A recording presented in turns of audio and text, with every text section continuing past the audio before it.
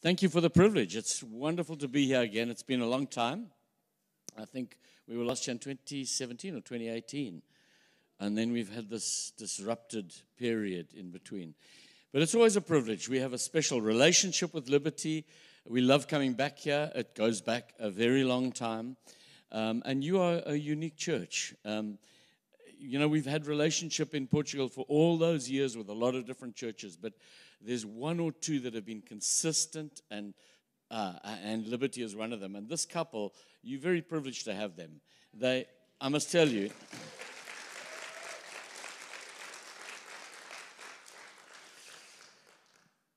we have a lot of fun together. So you send them off and they come back, I'm sure, and give all these report backs, but we laugh a lot. I mean, I've seen Tanya crying with laughter. I don't know if she ever does that here. But we so longed for them to visit us because we got the work done. We did what had to be done. They would come and minister and do leadership training and connect with everybody in the church in quite a remarkable way. But in between times, we laughed and laughed and laughed. And for me, that's what the kingdom is about. I mean, for goodness sake, we are the church of the firstborn, the redeemed of the Lord. We have a hope and an eternal future.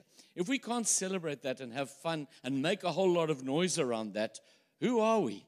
And we have that privilege with them. I was thinking about this and I thought, God is a God of technicolor. He's not black and white. Hence my wife chooses my shirts when I preach. In fact, we had color days in church because when we first arrived, if there was a breaking of bread, everyone knew when it was coming. They would come in gray suits and ties, the guys.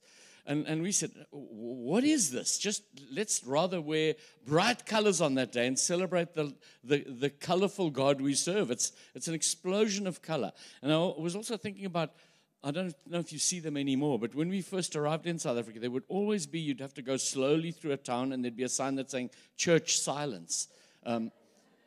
What's it in Afrikaans? Stilte. Kerk stilte, yeah. So you had to be quiet, but also the church made no noise. You heard nothing. So that's the scariest thing on earth, is a church that makes no noise. We are a noisy people. The kingdom is a noisy and a messy place. And I want to tell you, if you want to bring the harvest in, you've got to get your hands dirty. I grew up in my career working on a drawing board with rotring pens. I drew plans. And you have to have clean hands to do that. Otherwise, you smudge and you leave dirty marks on the paper. And fortunately, it's all CAD now. But in those days, you constantly keep your hands clean. And I got this phobia about dirty hands. I don't like dirty, sticky hands. But the kingdom requires dirty, sticky hands. We got to touch each other. We got to get messy. It's noisy. It's going to be noisy in heaven. And I believe we make amazing noise. Tim spoke about singing the swickle. I don't know the words to that song, but yeah. Tim, maybe later, hey? And he also spoke about the prophet of the coffee shop. That's someone I'd like to meet. Is it Anyway, never mind. Sorry. Let me put this up. Oh, that prophet's going to Lesotho. Okay. Good for you. We've been through some strange times, haven't we? As a church and as a people, we like things in blocks and squares. We don't like our lives to be messed up or to become messy. And yet I believe that God did that. This whole time that we've been through shook us. There was a shaking, and it was for a reason. And I believe, and I really do believe this, it was no surprise for God, was it? Did it take him by surprise and catch him off guard like it did us? Of course it didn't. He knew what was coming, and there was a plan and a purpose in that time. Not that we celebrate people who died. I mean, let's face it, we're all going to die. And people died. It was horrible and gruesome. And I did a funeral of a guy, and it was really, really not very nice. Somebody in our church, it was awful to see the grief that came with that. But COVID didn't take God by surprise. And the church in particular needed some shaking up. The question is why? What was his plan for that? A pastor spoke to me when I was in Portugal and said, this is just such a disaster. We're having to learn to do all these online meetings, and we just miss getting together and being with people, and I just can't wait for it to get back to normal. And I thought, I agreed with him. And then afterwards I thought, but what is normal? Is that the normal that God intended for the church? I don't think so. I think God has brought us into a season of a new normal. And we mustn't hang on to or yearn for things of the past. If we're uncomfortable, it's because He wants us to be uncomfortable. He's shaking us up. He's doing something in the church and in our lives for a reason and for a purpose. He wants to shake us up, doesn't He? I think it's really interesting. And some stuff was flushed out in our church at the time. It's strange what comes out of the woodwork when things are unsettled. And so, obviously, end time people all started rushing around having lots to say, okay? And, I won't go more down that road. But conspiracy theorists and flat earthers and every kind of weird thing you've ever heard of was promoted. And we had one particular guy, Basson heard me talk about this, who just was a flat earth evangelist. He went mad. And he was, every opportunity he got, he was telling everybody that the earth is flat and there's proof and NASA's fake and all the satellite photos have been faked. And he went on and on. And eventually I said to him, okay, let's say it's flat. So what? How does that affect my daily walk with Jesus and my call to tell others about Him? How does it affect it? Changes nothing. So we'll get there one day and God's going to say, I've got bad news for you guys. You were all fooled. The earth is flat. So what? What are you doing in terms of what God has called you to do that's making a difference in someone's life, besides trying to convince them of this crazy theory, whether it's true or not? And that's true. We can get sidetracked and distracted and go down all these little alleyways. In fact, I think the world today, and you'll agree with me, is a world of absolute distraction. Stuff goes on all around us all the time that's distracting. It's very easy to be distracted. It's very easy to, I'm looking at my daughter. We love crime series on Netflix. Boy, can that stuff suck you in. And hey, it really can. I mean, we love it. And we're staying with her this week, and we said, can't wait. We're going to get a mug of tea and watch 3 in a row, you know. That's great, okay? We do need to have fun and be entertained. But that's just one example of so much that can distract us. Time on social media and all of these things that are around about us. We said the other day, what on earth did we do in our lives before smartphones? Well, we used to read, I suppose. But there's this new reality that we're living in. The question is, what does it mean for us as the church? What does it mean for us as individuals? And do we see it as a distraction or a disruption in our lives? Or do we see it as a godly opportunity? God is creating opportunity for us to grow and develop and go forward and advance the kingdom and bring in the harvest, all of these things. He's creating a whole new reality for us to do that. And he's shaking off stuff that we don't need. He's shaking off stuff that maybe is excess baggage in our lives so that we can get back to the simplicity, cut through the stuff in our lives. And let's be honest, the stuff of church. Because I mean, we've been in the ministry for years. You can chase your tail and not keep the main thing the main thing. And what is that? Jesus is the center and the focus of our lives. And walking in relationship with Him comes before everything else. Intimacy with God comes before everything else. And we can so easily lose it in the busyness of everything we have to do. Every time I look at Deanie, she's running around after somebody. She's got something in her hand. And I'm not, sorry. But you know what I mean. We get really, really busy. Natty in a pond, you never saw her. I mean, she was always somewhere doing something.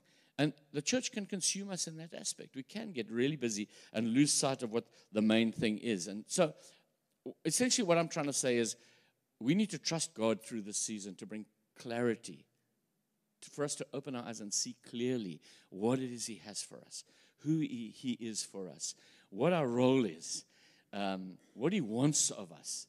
And more importantly, to bring us back to the essence of what it is to be a believer. I had this, Natty and I were praying in the car on our way here yesterday, and I just had this picture come to mind, this story in the Bible. I'll read it to you from Mark 8, and I'll read it from the Message. Mark 8:22. They arrived at Bethsaida. Some people brought a sightless man and begged Jesus to give him a healing touch. Taking him by the hand, He led him out of the village. He put spit in the man's eyes, laid hands on him, and asked, "Do you see anything?" Okay, now that's a really important question for us. Do you see anything? Are your eyes open? He looked up. "I see men, and they look like walking trees." The NIV says they look like trees walking around, okay? They look like walking trees. So Jesus laid hands on his eyes again. The only time Jesus ever repeated a healing, okay? He laid hands on him again. The man looked hard and realized that he had recovered perfect sight. He saw everything in bright 20/20 focus. Jesus sent him straight home, telling him, don't enter the village. How beautiful is that? He saw in bright 20/20 focus. And I think that crystallizing of our vision, the clarity of vision, is what God wants us to have coming out of all of this time of disruption. He wants to enable us to see clearly and to see through the murk and the mess of all of the stuff that's been happening in all of our lives and all of this confusion. So we came out of this COVID time, us as a church in Portugal, and we said, okay, God is saying that to us. He wants us to see clearly. What is it that he wants us to see? Let's take a step back and say, okay, it's been an unusual time, to put it mildly. What does he want of us? What does he want us to see? And so we took time out, and it took us, 4 months maybe, of meeting regularly, praying, making notes. And I think we arrived at the conclusion very early on, but we wanted to actually condense it into a very simple way to put to the church. So our question was, we came to a question, said, okay, what is the question we need to ask ourselves? And the question was, what is a healthy church? What is a successful church? Because you see all of these expressions of church, and in Portugal it's from one extreme to the other, bearing in mind it's 98% Catholic, but there's from the Catholic Church to the evangelical church and all of the different expressions of evangelical church, especially there at the moment is the hyper-prosperity, hyper-grace, and hyper-faith movement, which is taking over, okay? And for me, that produces disciples, believers who are an inch deep and a mile wide. They're not very, very deep in their walk with God. But anyway, that's I don't want to criticize, but that's what we're seeing. So we're saying, okay, what is the mark that we want to apply to ourselves for what a healthy church should look like? And then what are we going to go about doing to put that in place? And our conclusion, well, it's not numbers, is it? We heard Grant say that yesterday. You can have a big church that's unhealthy, that's not successful. And you can have small churches that are not successful, and vice versa. So it's not numbers, or buildings, or money, or programs, or ministries, or any of those other things. That is not the mark of a healthy church. And we can get so focused on those things that we can lose our perspective. Those are all necessary things. Don't get me wrong. We need buildings and ministries and money and all of those things. But those are not the essence of what a healthy church looks like. What it is in a nutshell, and this is our conclusion, is doing intentionally well at what Jesus told us to do while being who Jesus wants us to be. Now, that might sound quite vague, but actually, let's think about that. The two essential elements of that statement are Jesus is the head, the center, and the focus of a people who love God and love each other. So then you've got to figure out how to work that out, don't you? But Jesus must be the center. It's all about him. It's all about him at the end of the day. That's what matters above everything else. Jesus at the center. And we've heard that over this last week, over and over and over again. Fix your eyes on Jesus. It's about Jesus in first place, okay? And then the second thing is being disciples who make disciples. That's what he told us to do. Being disciples who make disciples. It's the Great Commission and the Great Commandment tied up together. And we just came back to that conclusion. And we went, first of all, we thought, well, why did it take us so long? But we really tried to sort through the fluff and get back to that. And that's what the essential is. So all of the fundamental aspects of church life, our calling, our commission, what we get busy with in the church, our personal walk with Christ are summed up in those two statements. And importantly, being prepared for the harvest, if we know that it's around us all the time and we need to play a part in that, those two things need to be in place first in our lives. So you can minister, you can have a calling, you can have giftings. If those two things are not in place, they won't be effective. They can't be. You have to have Jesus as the center of your life. Otherwise, it's religion. we so easily fall into religion. And we can criticize the religious, but we so easily become religious ourselves, just repetitively doing something because that's what we do, without bearing in mind who we do it for and why we do it. We've got to be reminded of that. We've got to come back to that. And these last few years have shaken us and reminded us of that. And I think it's really essential. It's not rocket science. I saw a guy yesterday with a T-shirt, I think, saying it is rocket science. But anyway, it's not rocket science. It's pretty basic, but these elements have to be in place. So let's look at the second part of that. This is where we were really going, as being disciples who make disciples. And Marcus came to visit us halfway through all this, and he said, you know what? Because we were talking about this and preaching about it, and we went down this long road of preaching about being disciples. And Marcus said, everywhere I go, God is saying the same thing to the churches. Bring it back to this essential element. We're called to make disciples. How are we doing that? How's the church fulfilling that? Well, I want to say, to make disciples, first and foremost, we have to be disciples. Okay, you can't not be a disciple and make disciples. You're going to end up with some strange hybrid Frankenstein character, which is not really what God wants us to do, you know. Flip the switch and say, it's alive! But meanwhile, it's a strange kind of zombie. And that happens. So we're not called to make zombies. We're called to be disciples who make disciples. So Jesus says in Matthew 28, and you're all familiar with it, therefore go. What does he say? Therefore go and plant churches in all nations. Did he say that? Huh? Therefore go and have wonderful coffee shops in every church. Therefore go and appoint decor teams in every group of people that gather. Now, those things are great. I love churches with coffee shops and great decor. This is so cool. But he says, go and make disciples of all nations. Go and make disciples. That's what he told us to do. The last thing he said. So I think he meant it. And he said, make disciples of nations, all nations. But you can't disciple a nation. I mean, I haven't landed yet to say, I'm here to disciple South Africa. It's nonsensical. It starts with people. It has to be individuals. It's one by one, by one, by one, by one, by one. That's how we make disciples. And hopefully then we end up with a nation who's disciples. But we have to start somewhere. If we're called to make disciples, where do we start? So this is something else we focused on a lot. And it might seem simplistic and a bit silly, but just hear me out. What is a disciple? And Linu, who I handed the church over to, a son in the house, came up through the ranks, just a newly saved guy in the church, an accountant, in fact, an auditor, a professional, really good young guy. He and I, in some ways, could not be more different. We're similar in many ways, but I mean, I'm a designer. He's an auditor. So he's very blocks and squares. The first meeting we had to discuss, when we'd first landed in Portugal, him and the other guy who led the youth got us together and said, okay, we're going to have a dinner at my mom's house, and we're going to sit around the table, and we're going to talk about our plans for the youth. And each of us had a notepad with a pencil, a glass, a bottle of water, and he had an organogram on the wall. And I let him talk, and he went on about how all of these things would link, and who linked here and whatever. And then I said, Lino, that's great corporate stuff, but the church is a family. You know, we don't work like that. And to this day, he laughs about it. But that's his mindset. But he's very thorough.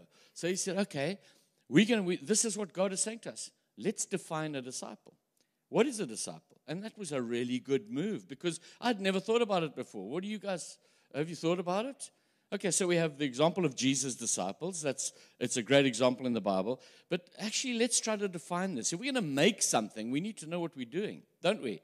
So you're called to make a cake. You need a recipe, and you need those ingredients, and you need to know how to put them together. So I think that's quite an important thing. So in the biblical definition is someone who is a follower or student of something else, a person or a movement or an idea or a concept. So you can be a disciple, I use the example, a disciple of Mahatma Gandhi, and he had a lot of disciples. Or you could be a disciple of communism. So you really believe in that thing and you sold out for it. But in the biblical sense, it says one who accepts and insists in spreading the doctrines of another, such as in Christianity. So you don't only accept that, but you spread it. You take it into yourself, you accept it and you believe in it, but you export it. And that's what being disciples who make disciples is all about. We export Christ. We make Christ known. So knowing Christ and making him known is that aspect of discipleship. And I think that's not a complete definition either, because you can be a Christian with degrees in theology and not be a disciple. Does that make sense? You can have it all up here. But being a disciple is much more than having it all up here. And I think we can fall into the trap of being followers of Christ, but not disciples of Christ. And that's very clear in the New Testament. Multitudes followed Jesus. They all ran away when the pressure came. Who stayed the course? The disciples. So what defined them? What was the difference between a disciple and a follower? And I think this is essential for you individually sitting here today. Because in going through this process, we were forced to do a self-assessment and check these boxes. Actually, you know what? I haven't been like that for a long time. I've got to get back to what is important in my life. I've got to get back in line with what Jesus expects of me, with who I should be if I truly am a disciple of Christ. And I'm called to be this person who makes other disciples.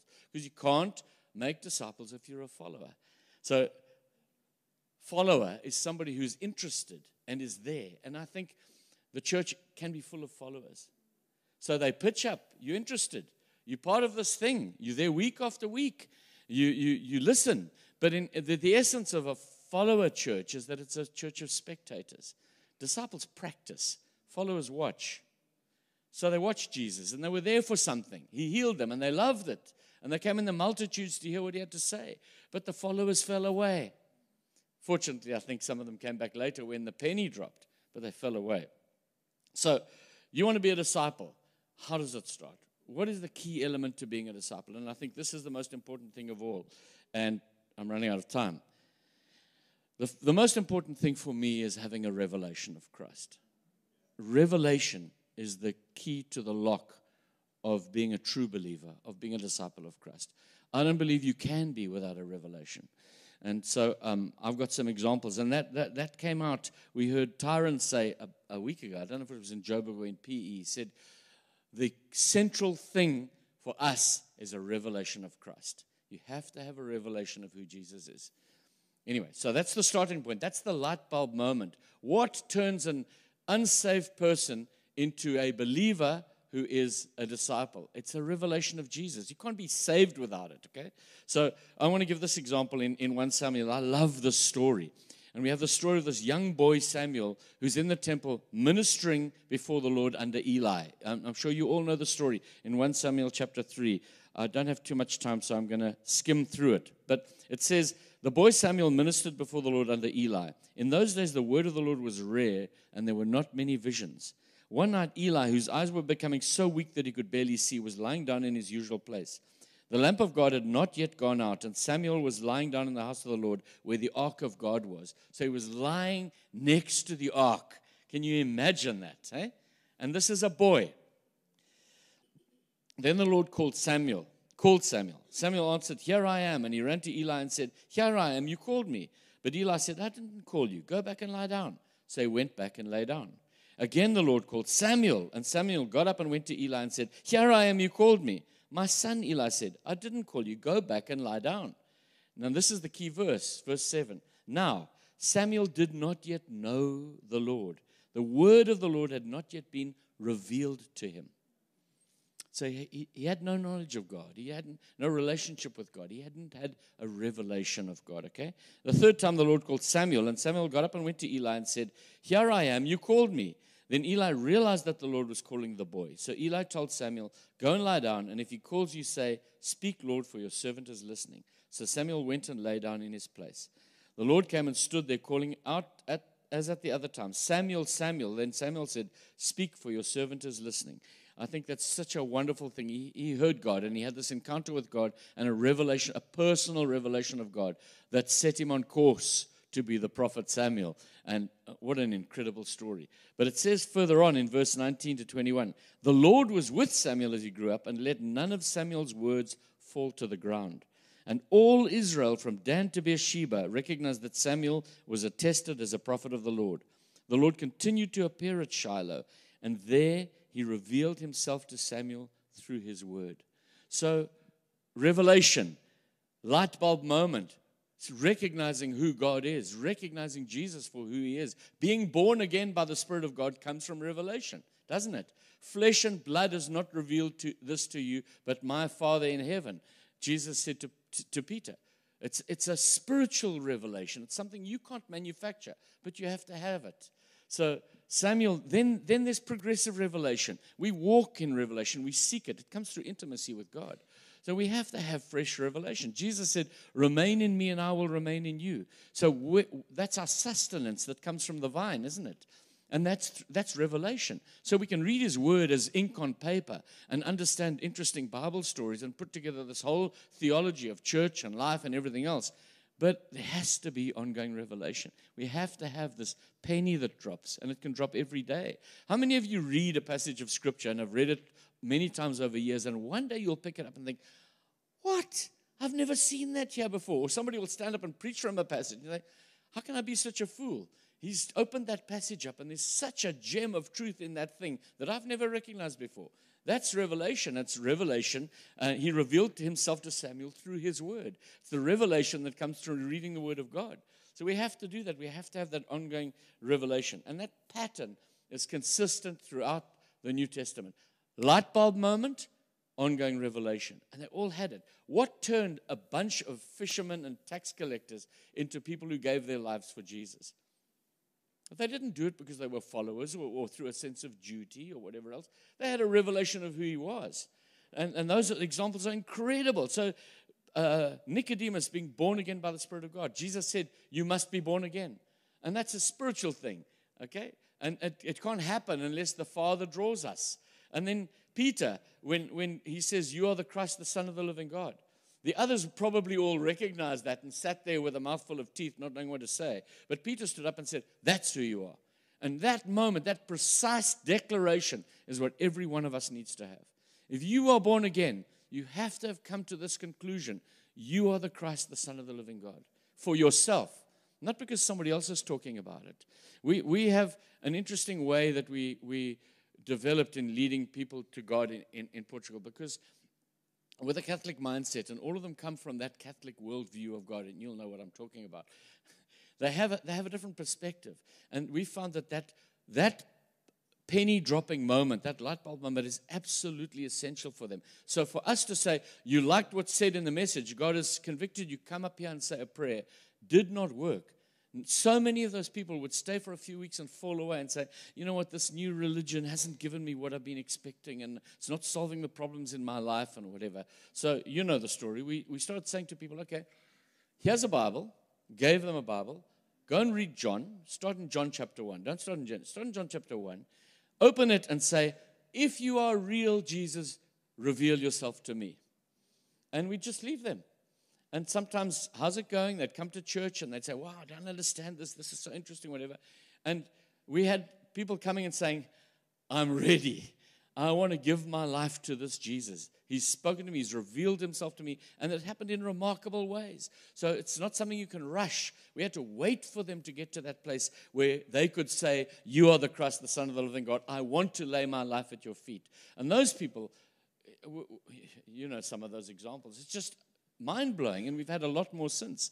And we met a guy in Neisner who came from Joburg and did men's retreats.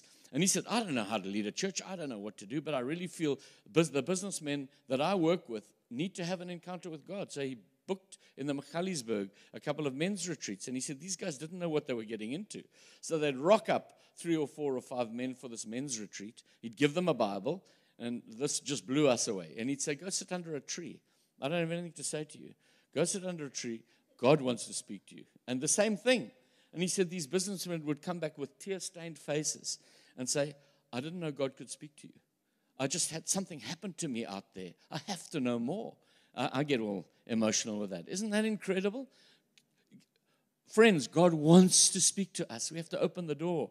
And that is such an essential thing. It's not a once-off. It's an ongoing speaking. And we need to say, speak, Lord, your servant is listening. I'm here. I want to hear more. I want to know more. So, in John 6:44, no one can come to me unless the Father who sent me draws them. There's this drawing that the Father always wants. He wants to keep us close to his Son. That's who Jesus is to us. And then, the followers all turning away, and Jesus says to his disciples, you guys want to go too? And they say, who else can we go to? It's you who have the words of eternal life. There's no other option. We now know that it's you. There's nowhere else to go. There's no one else to turn to. Nothing else will fulfill that need. You have the words of life. We can stay with you. And they did, didn't they? And then Thomas, good old Thomas, when Jesus appears and he says, yeah, stick your finger in the hole in my side and in the holes in my hands. And what does Thomas say? My Lord and my God. So now he was not just the rabbi. My Lord and my God. What a declaration. The light bulb, the light exploded in his life and made all the difference. And then Paul, I think I need to move on from this, but Paul had this moment on the road to Damascus where it was literally a blinding light, and he had this encounter with Jesus. But Paul had this incredible capacity to have ongoing revelation. So it says in Galatians 1:16, I received the gospel by a revelation of Jesus Christ, who by revelation was pleased to reveal his son in me. I'm paraphrasing this, okay? That God was pleased to reveal his son in Paul. And then later he says, I want to know Christ. So didn't he know Jesus at that point? No, because he wanted to carry on knowing him. We can never get to the end of Jesus. We can never get to the end of knowing Christ. We will always develop in our knowledge of Christ. And then it says later on, after 14 years, I went up again to Jerusalem, this time with Barnabas. I took Titus along also. I went in response to a revelation. So after 14 years, he had another revelation, which was the gospel is for the Gentiles. And that's why we're sitting here today. If Paul didn't have that revelation, where would we be today? God used Paul to bring the revelation to the Gentiles. And all the Gentiles on the face of the earth who have the gospel, it's through that revelation. So we have to have that. That's the key of what I'm trying to bring across to you today. Hunger and thirst for more of God. And it comes through intimacy. We have to seek him. And he says, when we seek him, we will find him. So there's this sense that we have to get up and go for it. The church is not all about what happens on a Sunday. This is the half time in the game. We come here for the coach to give us some coaching and to hear some good advice about how we need to get out there and play the game. The game is out there. Our Christianity and us being the church is actually more about out there than it is in here. So we have this strange sense that I'm going to church, and that's the limit of my Christianity. But what about in the week, feeding yourself, reading the Word, seeking revelation, growing in your knowledge of God, all of those things. That way you will not be ineffective and useless, and God will be able to use you. You'll become an effective believer. In effect, you'll become a disciple. And it's all the stuff working together, the Sundays, the leaders, the home groups, the leadership training, the Bible school, all of that stuff works together to make us disciples. But anyway, I need to close this. How much? 6 minutes, eh? Okay, I've said enough about revelation. But you guys get it? So now, tick box. How is my state of revelation of God in my life? Am I having fresh revelation? Sadly, we have encountered many people who were born again maybe in the 80s and had this incredible revelation of God and gave their lives and were sold out and have never had a revelation since. They're living on very old revelation. And it often comes out in their language, the way they talk and all of that. They're stuck in the past. They've never moved on. And that's a sad thing. So let's look at this. What does Jesus himself say? You are his disciple. How does he describe you? Okay? What does Jesus say? I mean, the New Testament is full of all of these indicators of what a disciple is. It's full of stories of the disciples being disciples and going out and doing disciple things, discipling and walking around and all that stuff. But Jesus says 4 things. I read through this and I identified 4 things that come straight from the mouth of Jesus. There are 4 marks of a disciple that need to be evident and active in your life, okay? Love, obedience, sacrifice, and fruit. As simple as that. So love, which is the mark of that deep relationship with God. You can't love your brother if you don't love God. You have to. There's got to be this love for God in you so that you can express that in love for one another. He said in 1 John 1:3, we proclaim to you what we have seen and heard so that you also may have fellowship with us, intimacy with God. And our fellowship is with the Father and with his Son, Jesus Christ. So there's the starting point. Fellowship with God, intimacy with God. And then he says in John 13:34-35, a new command I give you, love one another. As I have loved you, in other words, that intimacy, as I have loved you, and we know that intimacy, so you must love one another. By this, everyone will know that you're my disciples, if you love one another. So by this, so how is everybody out there going to know that we are disciples of Christ? Because we love each other. We can say, oh, I love God. I'm so in love with Jesus. It means nothing to anybody. We just become another spooky weirdo who's sprouting some stuff. Really, to somebody who's not interested, what does that mean? But if they see how we are with each other, not biting and devouring each other, or in conflict and bickering and in competition and all of that stuff that happens in church, but by our genuine love for one another, caring for each other and loving one another, that's the mark for Jesus of how the people out there will know that we belong to him, that we are his disciples and not his followers. Make sense? The second one is obedience, which is the mark of our love for God and the mark of an ongoing living relationship with him.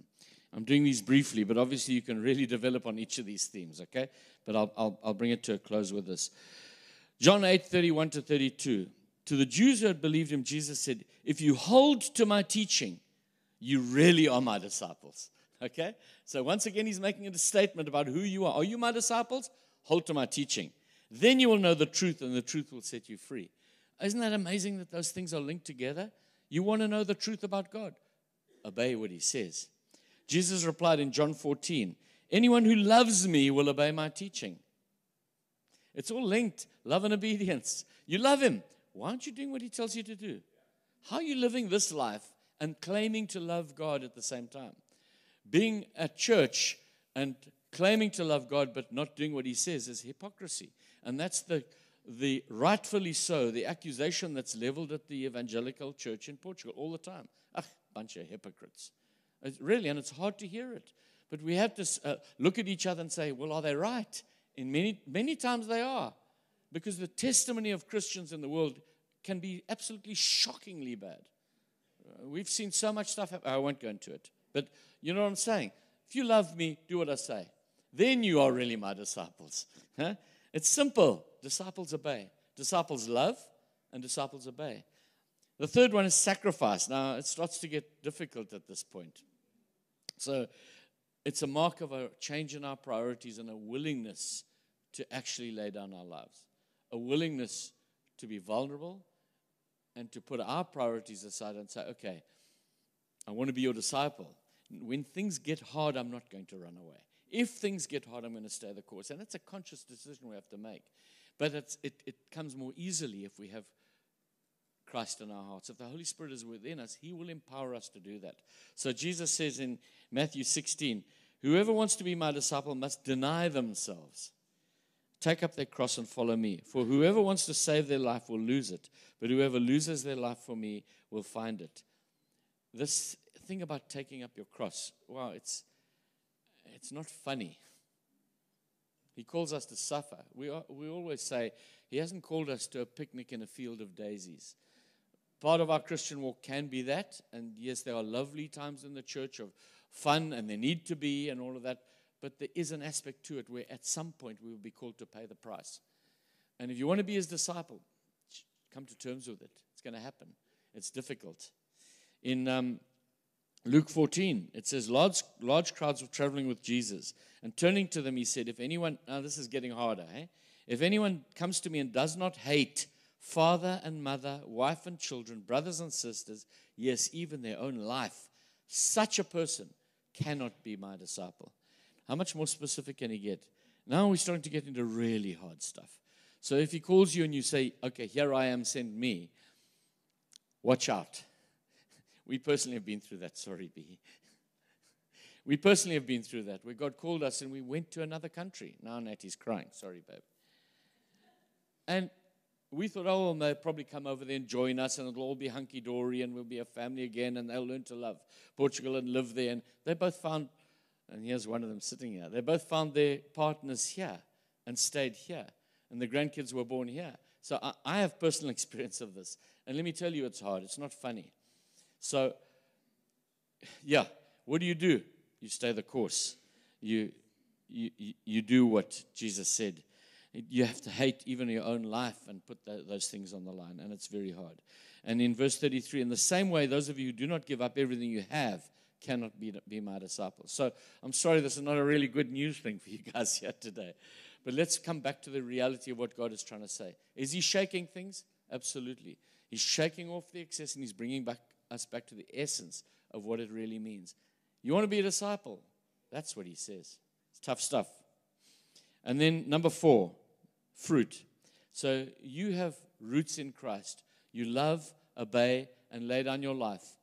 It will be visible. There'll be fruit in your life. There cannot not be fruit in your life because you're connected to the vine. God is working in and through you. There's going to be something visible in your life. And it's not all, well, I've planted a church, or I've done this or done that. For every one of us, it's different. And it can happen in small ways. It might not even be noticed very readily, but you'll have a fruitful life. He says, I'm the vine, you're the branches. If you remain in me and I in you, you'll bear much fruit. Apart from me, you can do nothing.